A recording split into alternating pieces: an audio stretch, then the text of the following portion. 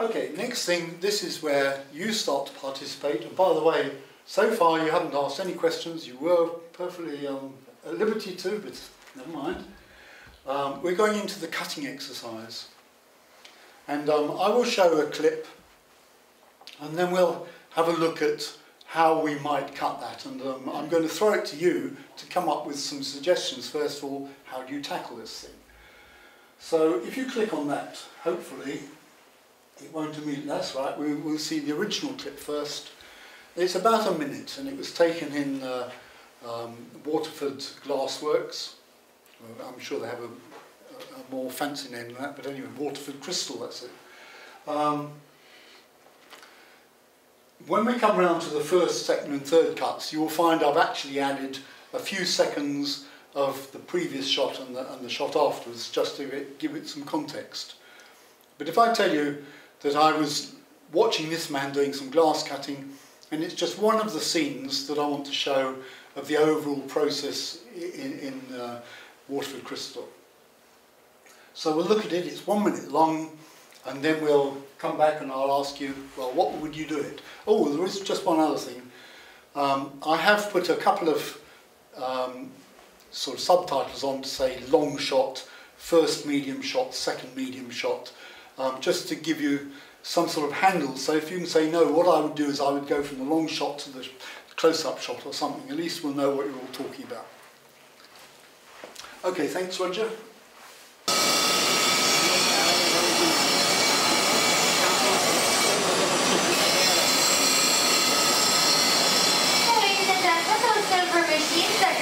There, down on the right hand side of the room.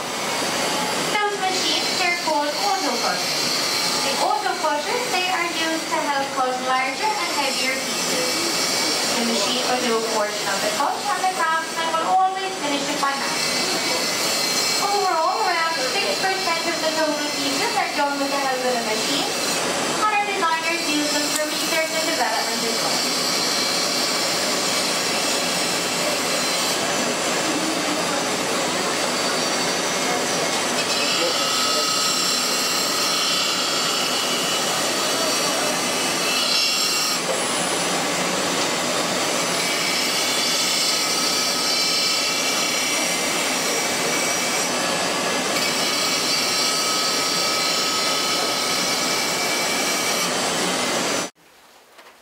Now I assume that you would all think that I should not simply insert that in my film. I have to do some editing of some sorts. So would you like to just put your thinking caps on and come up with suggestions? What am I going to do with it?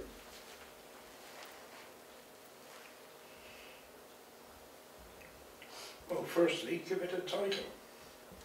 Sorry? Give it a title. Oh, well, no, this is just one sequence inside the whole film. So, right, okay. Yeah, so the question is, where do you think I should cut it and how much, and what should I do with this 1 minute of film? Given the overall length of your planned film and so on, what was the sort of rough time period you envisaged this would finish? Well, that's a very good question, because that's exactly what I would tackle first. Is I would have some sort of a budget, and actually you'll find that I came down to about 20 seconds. So that means that 40 seconds has to be thrown away. So now I have to pick the 20 seconds. And the next question then is, which bits of it will I pick and what order will I put them in? With the clip that it was a fairly medium shot, I believe, where you could, that camera angle was actually on his hand, yeah, and you couldn't see the contact between the glass and the wheel. So that particular clip for me, I would just ditch it. Okay, so that bit goes out. Yeah. Yep. Take the zoom out, it's another option. The zoom, yes, have that out. A lot of people feel queasy when you zoom in on something, so if you're going to zoom in, do it slowly. Zooming out is less, for some reason, makes us feel less queasy. The long shot showed the actual product, the glassware, Mm-hmm. and the first clip showed the detail, which was quite interesting. So I thought I would keep in those two bits, perhaps. Yeah. Okay. Good. Well, how about going back to the days of cine? And maybe thinking a long shot to see what's going on, a medium shot to get a bit closer to this fellow, and then a close-up shot. I think on this one you could probably afford to break the rule there, because you could actually get quite, quite challenging to fit the audience, if you like, by starting fairly close, starting with fairly close up. You are a genius. You are a genius. And then pulling out the long shot. That's exactly what we're going to finish up doing. But meanwhile, we're going to have a look at the first cut where I did it, approached it in my classically trained manner, long shot, medium shot and close up.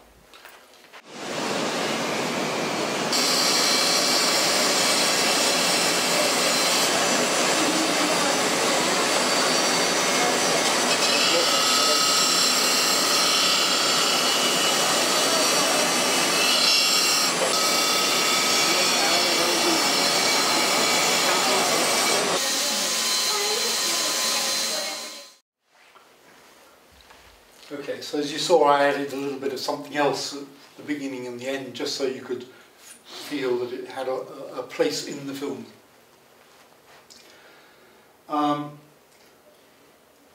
As you can see from the fact there's a second and a third cut, I wasn't 100% happy with that. Any suggestions why I might not have been quite so happy with it? You got effectively jump shots. He was doing one operation and then the next shot showed him doing it in a totally different position. If say he was grinding the glass, then suddenly he was holding it without any sort of transition, is my feeling. Well, you're very close to being what's upsetting me. It's because the two shots are too close together. The medium shot isn't medium enough. That it makes it seem like a bit of a jump shot. So they're both at about the same distance, and then as you seem to go from one position to another, and they're too close together. Okay, so you've got a lot of redundancy built in there. I'm sorry? You've got redundancy in the information, in the sense, as you say, it's probably because your shots are not widely enough spaced out. Well, exactly. Yes. You've got enough information in the first one of what's going on to make the latter stages actually not. So I could have done it with 2 shots instead of 3. Yeah. Yeah. But in fact I chose to keep 3 in, but never mind. I could, because there's no right answer to any of this, by the way. All I'm trying to do is take you through a thought process that says, think about it. As Neil said, first of all think how long do I want it to be, and if it's throw away 40 seconds, okay, well I've got to keep 20 seconds, what shall I keep? And if it's going to be 3 shots, well that's about 7 seconds each, and that immediately you've got some idea, well I need to find the best 7 seconds of this and that and the other. So actually, as Neil has already jumped to the conclusion, I decided for the second cut to go straight in with the close-up, then to draw back, and then to go back to the medium shot, which to be honest is very close to being another close-up.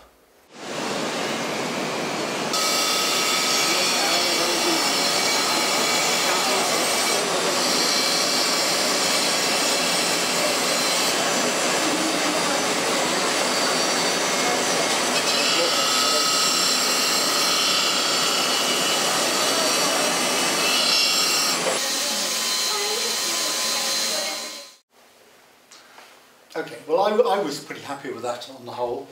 What was originally the third shot has now become the first one. The transition between the middle shot and the end shot now is very natural. I don't know how I did it, but it worked out right the first time, and if it's right, don't fix it. I just left it well alone. I'm not exactly sure what I did. I must have cut on the action or done something, and it seemed to come out right. In fact, this second cut is very, very close to what the third cut will be.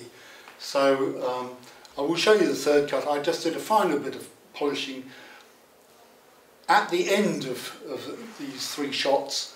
The guy is cutting, and then I had him move down, and then I went to something else. This time I've now, as he goes up like that, I cut on the action, I'm on to something else. So it's very similar, but I just polished it a little bit. But it is an opportunity for you to see now the transition between what will be the middle shot and the end shot, and see if it works, because I think it's very lucky and absolutely perfect.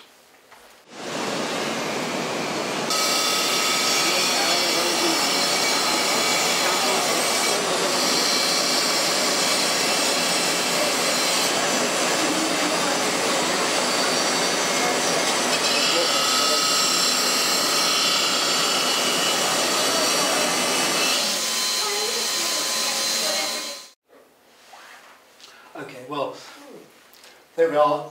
There's nothing more that I can say about that, except for one thing. There was one big improvement between the original clip and all of the cuts. Tony, who's seen it before, spotted the difference last time. I'll give somebody else a chance to spot the difference this time, and if you can't, we'll ask Tony if he can remember. No. Well, This could be embarrassing for me. no? You can't remember, Tony? No, I wasn't concentrating on it that much. I As much as think I ought. you dropped the sound. The sound, that whining voice in the background from the guy has mercifully disappeared. Yeah, I will come back and pick up that point later when we get to looking at audio editing, but it's one of the things that has happened.